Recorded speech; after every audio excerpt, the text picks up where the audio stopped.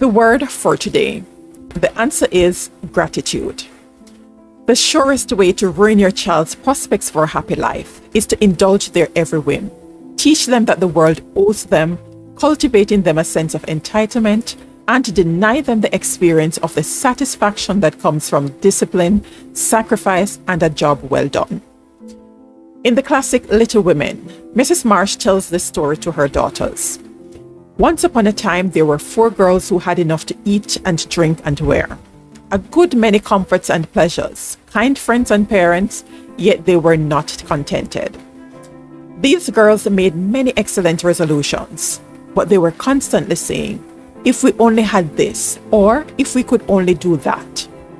So they asked an old woman what spell they could use to make them happy, and she said, when you feel discontented, think over your blessings and be grateful.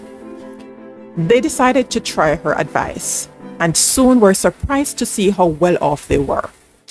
One discovered that money couldn't keep shame and sorrow out of the rich people's houses. Another found she was a great deal happier with her youth, health, and good spirits than a certain fretful, feeble old lady who couldn't enjoy her comforts. A third that, disagreeable as it was to help get dinner, it was harder still to have to go begging for it. So they agreed to stop complaining and enjoy the blessings they already possessed. The question is, what shall I render unto the Lord for all his benefits towards me? Psalms 116:12. The answer is gratitude.